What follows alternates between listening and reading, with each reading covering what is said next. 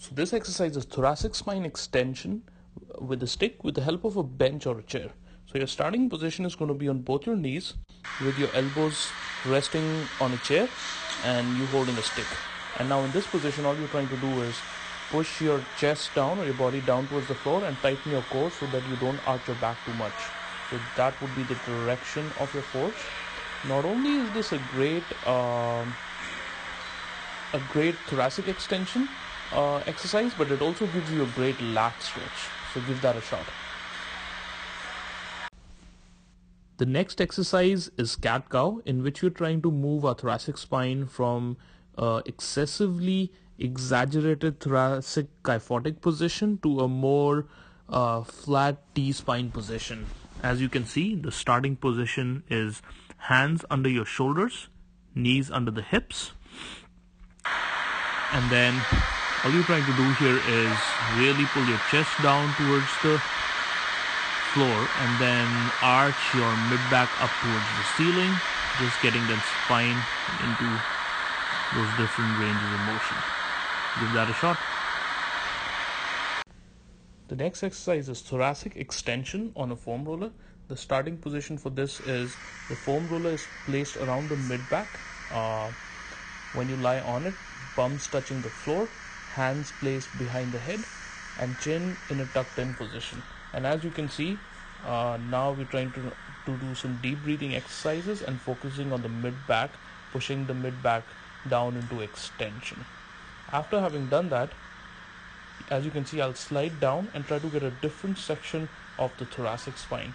But the general idea behind this is to get the mid-back into an extension, just getting away from that hunched over position. Give that a shot. The next exercise is thoracic windmills to improve T-spine rotation.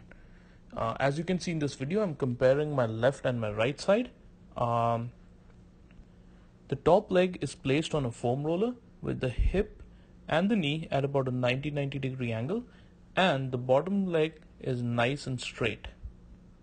Hands together with the palms touching each other and your face looking at the hands.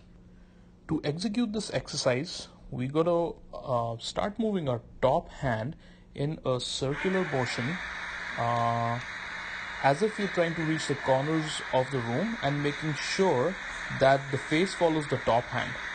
While doing this, you want to make sure that the knee of the top leg doesn't come off the foam roller or off the floor.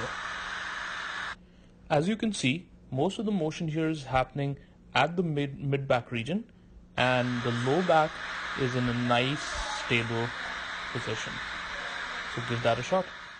This next exercise is called as the 4-point thoracic rotation in a quadruped position. Starting position is hands under the shoulders, knees under the hips. Now I'm going to bring my left hand behind my head with the elbows in a bent position.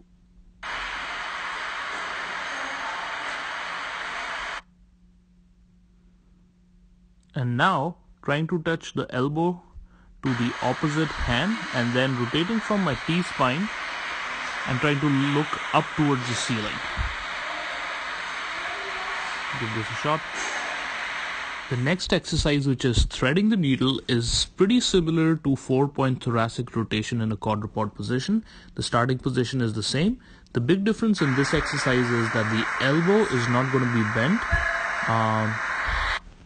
My left arm crosses the midline as if reaching to the side and then goes across as if trying to reach towards the ceiling. As you can see again, all the rotation here is happening at the mid-back region. Along with that, this is a great exercise also to stretch the structures more anteriorly, like the pec and the biceps. Give this a shot.